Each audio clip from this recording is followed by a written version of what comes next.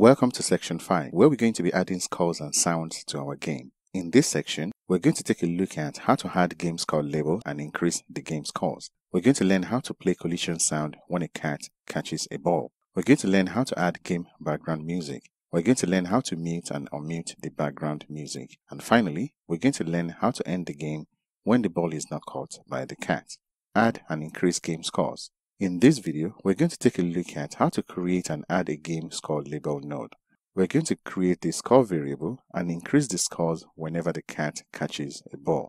This is where we stopped in the last section. So what we want to do is we want to add a new node, which is going to be the score label. So I'm going to add it here. I'm going to say let score label equals to sk label node, and it's going to have a text, and the text is going to be a number 0 but in string, because the scores will be a 0 when the game starts. The next thing I want to do now is to add a small function, just like I did with the add ball and the add cat. This will be a small function that we can call add score label, and inside this function we're going to change the property. So I'm going to make sure that I don't forget to call it, because that happened to me many times. So now let's change some of the property of the score label. I'm going to change the font color, and I'm going to set it to .white, and then I'm going to also change the position, score label .position, and I'm going to put it at the center of the screen.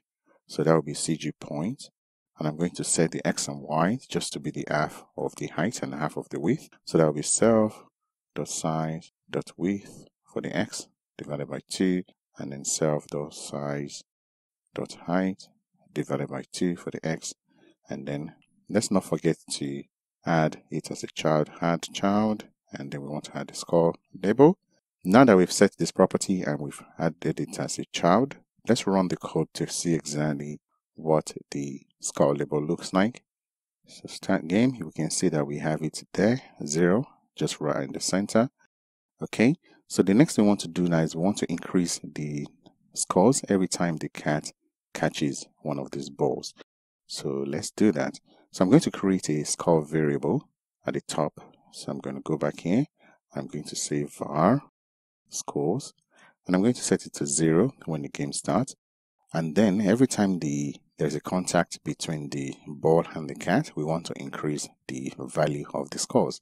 So that means we have to use the did begin contact function at the bottom here. So inside the did begin contact, we want to say scores plus equals to 1. So we want to add a value to the scores, and then we want to change the text on the score label dot text. We want to set it to the scores variable, so scores. And so let's run the game and see how that works. Start game, and we start at 0.